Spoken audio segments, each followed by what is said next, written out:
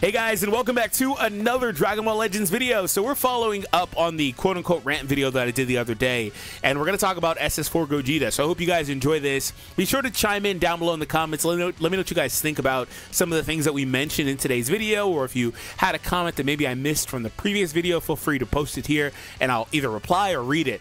That being said, I hope you guys enjoy. Today's video like goal is 850. If you guys agree, be sure to hit that thumbs up. So I want to also say at the very beginning, huge shout out to everybody that understood the last video wasn't coming from a place of anger whatsoever, right? I think typically when you see like rant or you hear like, you know, people getting loud or whatever, it's typically just, oh, they're mad about something or things like that. And then there is also a segment of people that won't even, you know, give you a chance with what you're trying to say. That's why I opened that video saying, hey, be sure to listen to what I got to say. But it was more so from passion. As somebody that's played the game since literally day one, I enjoy this game. I love this game. This game is successful monetarily. That's not a debatable thing. This game has been a huge success, and it will probably run for several more years, right?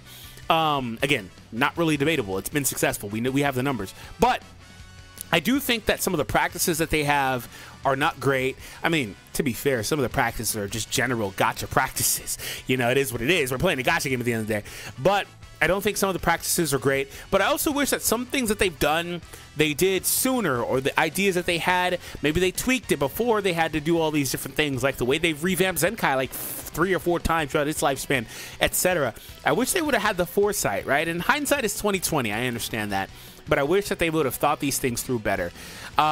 So we're talking about Gogeta here, who is probably, and this is a bit extreme, but bear with me, probably the biggest black mark on an anniversary character ever released on Legends. And yeah, that was on purpose, by the way. And the thing about it is if you weren't around for his prime time, right, when he released 2 years ago, almost to the day for the 3rd year anniversary, that was a different time. But here's the funny thing. Some of the discourse we have now versus this character and some of the way people were talking about Goku and Frieza over the last week, it's actually basically the same. And that's that at first release, it's, oh, this character is amazing, oh, this character is broken, etc. They're really, really strong. And then, as usual, this happens to every character, as usual, if they're not that talk stops after like a few days, after a week, as people start playing with and against that character, etc. This guy is staring into our souls. Oh my god. As people start playing with and against that character, the discourse changes. It's like, the character's alright, but here's XYZ reasons why they're flawed.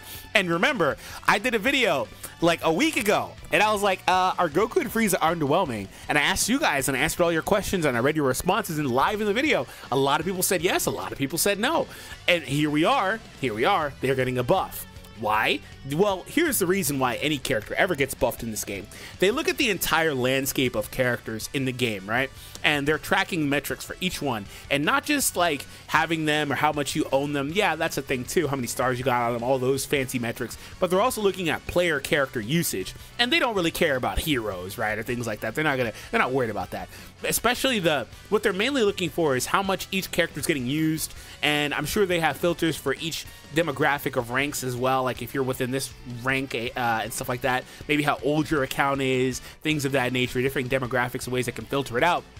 But it basically boils down to, for Zenkai's platinum equips and things like that, yeah, it boils down to the meta and the characters that are applied to certain teams. That's a factor too, but they're looking at player data and character data.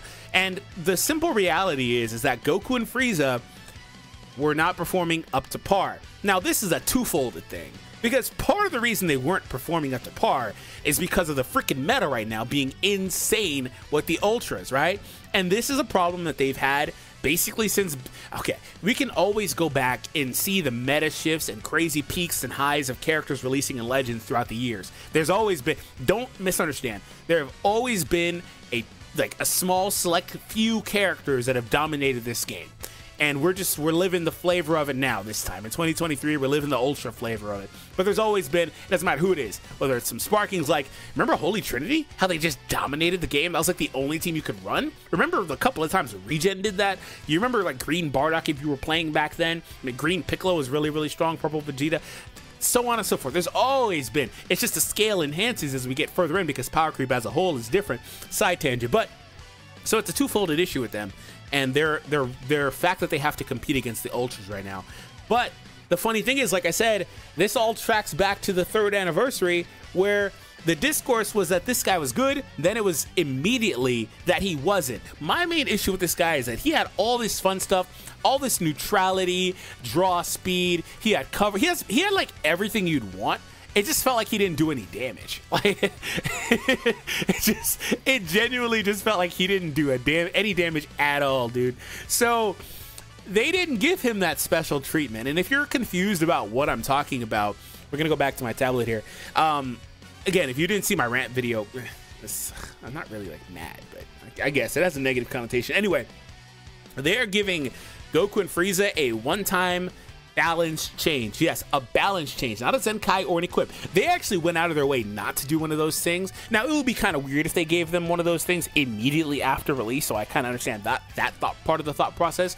But what this does is it means that Goku and Frieza are going to be one of the best LFs in the game for an extremely long time, because when they start to fall off, they can then give them a Zenkai or a Plat, as opposed to a character like transforming Super Saiyan 1 Goku, you know, that LF one with the angry Kamehameha, where it's like he's got both of those things, you know? He's kind of stuck until they either balance change him or do Zenkai 2 or give him another platinum equip, I guess, but he's kind of stuck, right? And he'll just basically be what he is for forever otherwise. But again, that's the lifespan of characters in a gacha game. It's not surprising. But this character is going to have increased viability, and they specifically note out here that this is a one-time occurrence. Okay, they are not going to go ahead and change Super Saiyan 4 Gogeta unless he's getting a Zenkai, for example. Whoever Part 2 is, I'd imagine if Orange Piccolo is for Part 2, for example, I imagine he comes out and he's up to par. If he's not up to par, I don't think they'll do this again. I genuinely don't, for the record. Anyway, and don't get it confused. They say down here at the bottom they're going to change some stuff with future LF characters. That has nothing to do with this full-on rework of effects and stuff. They basically gave this character a Zenkai without actually a Zenkai in them, right? That has nothing to do with this. Again, this is a one-time thing. They are not going out of their way to do this for other characters, unless they have to do it, I guess. So, my thing is, where was this for Gogeta? Gogeta's the exact same thing.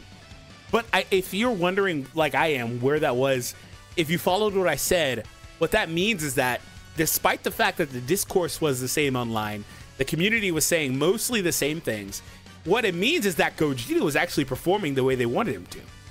Yeah. Chew on that for a second. If you were playing during the 3rd year anniversary, it's not like he was bad. Goku and Frieza weren't bad either. I think they were still top 10, easy. It's just he wasn't anything like crazy, overwhelmingly special, right? And they didn't have the boost system back then to where they can also make characters look better than they are, right? Anyway, that means Gogeta was performing up to par. Either that, or they didn't know how to solve the issue, which I don't know what changed. I mean, 2 years is a long time, but I mean, they could have done a balance change then. It's not anything different, right? But here's the way that they did try to remedy the issue, but there's 2 issues with it. First and foremost is it's an equip. So this equip was particularly interesting because this was our first equip of this ilk. After this equip released, we've now since got all the equips that have come out for, I believe all of them anyway, for maybe like 1 or 2 like SS4 Gokus. I don't think is anything like this slot 3, but for the most part, all the LF equips are mega buffed now. I remember yeah, I think the video's up here. Yeah, I titled the video LF Super Saiyan 4 Gogeta Zenkai, or Platinum basically gives him a Zenkai awakening. Like, this was crazy, right? This is unprecedented, and we've been getting them ever since because there's always a first for everything, right? Which leads me to believe that there may be a second, a third, a fourth. They say that they're not going to, but there may be a second, third, or fourth of balance changes. We can only hope so. Anyway, we get this instead. But the issue with this is that it's an equip, for one, as opposed to... It's not really remedying his issue. They gave him more damage here, by the way, but only on the revive for slot 3. They did give him more stats overall, and this did make him better. Don't get me wrong. But this equip wasn't able to really... Okay, it was relevant for what it was because there were a few revive characters like Frieza and Gohan that were still dominant, but revive never took off as a whole. It was an incredibly relevant mechanic. It still is to this day, but there's never been enough of those characters. So you've always had a situation where it's like the revive characters are all damn old, right? All power creps, so they're relying on the revive mechanic, and you're not using Gogeta to disrupt the revive. Anyway, so the funny thing about this, otherwise though, the second part of this is, where's the swift response? They waited until October 18th of 2021. That's like 140 days. Was my math right? Is it 141? I don't know. They waited 140 days for this dude to get a buff. So I wonder what the thought process was between Goku and Frieza's release and then the swift week and a half or so response versus the exact same situation with the anniversary headliner that the community doesn't think is performing up to par, taking 140 days. So this is what I talk about, and it all comes full circle when I say, okay, well, the game is successful, all these things, right? But I don't enjoy the process for them. And I'm not advocating that they go back and do anything, well, because at this point it would just be a Zenkai. Like, I'm not worried about that. But like, for future reference, I wouldn't really mind it, but I'm not advocating that they do this for every character. I just want to see consistency. Because we've seen, it's like, okay, well, they're doing this because this super specific scenario, but the problem with the super specific scenario is we saw it already before for another character. So then, like I said, what's the difference? Why did it take 140 days? Now, I think that you can argue that maybe they learned from the Gogeta situation, and that's where the difference comes in. Because you have to understand, too, when it comes to what's happening here, and what happened versus Gogeta was, like I said, he was probably performing as well as they wanted him to, or really close to it for a while. Either that, or they had to think of a way to respond, and it just took a while. But again, they could have gave Goku and Frieza an equip, but chose not to. They could have chose not to give Gogeta an equip. But again, there's a lot that goes on in the back end. I want to give them credit for that. But anyway, I think that you can argue evolution took place here with them understanding the process better and knowing what to do better, right? I lost my train of thought. It's something specific I wanted to mention. I lost it. But I guess that means that it's time to wrap the video. Yeah, there was something I really wanted to say. Damn it, I lost it. I legit lost it. I lost the train of thought. I lost the plot there. But yeah, like I was saying, I'm not really advocating for anything in particular. I just want to know what you guys think about the way that this has been handled. And if evolution is the case, does this mean that going forward we'll just avoid this situation entirely? Are we going to have the year 6 character come out and be underwhelming again? Are we going to see whoever release and be underwhelming when they're a headliner for a celebration? Which, by the way, headliner of celebration is like, it's like not specific enough, right? Because we had a celebration, quote unquote, a month ago when they released the Boo tag characters.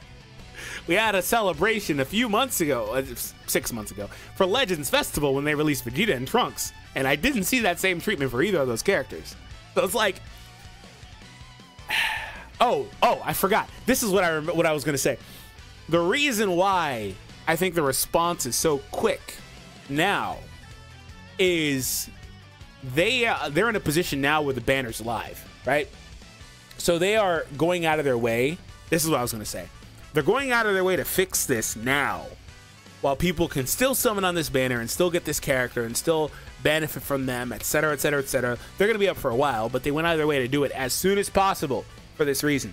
I think that with Gogeta, what might have happened was they might have just took too damn long to figure it out, and then it's like, well, okay, he's gone. He probably won't be back until, I don't know that he came back until that time, right? That's typically what happens when a character comes out. You probably aren't going to see them again for another 3-4 months, probably, right? So he might not even come back until that unique equip release, right? That was a big update, by the way. That update had a lot of stuff. It was the announcement for like free Zenkais, the video and stuff had all this stuff. Ultra Omega, which they say like 5 times in this video. Oh, we're gonna start doing summonables, so don't worry about it. Hey, we haven't had a free one since in a year and almost 2 years. Anyway, so I assume that's part of the reason as to why they might have just said, you know, who cares, right? But the real reason why this is happening so swiftly is that this is a thing right here. The banner's live. That's why. My question is this again: why wasn't this treatment doled out in an efficient manner for Gogeta? Like I said, it probably just took them too damn long, right? And we're probably overthinking it. I'm probably overthinking it, but I thought it was worth mentioning because, again, we've seen this exact scenario before, right? And the funny thing about it is that, like, Gogeta, I mentioned that he was a black mark. And the reason why I said that specifically, like I said, it was probably a bit extreme, but wrong one.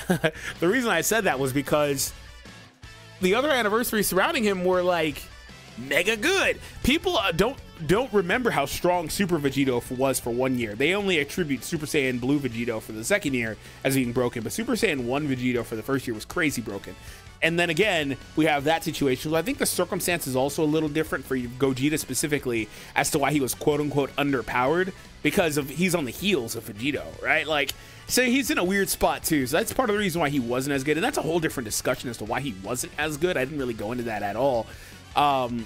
It's just kind of weird when, for his anniversary specifically, he's the main guy, but like, and you could argue Zamasu is kind of underwhelming too. But then Gohan pops in and is meta shattering, right? For what, part 2?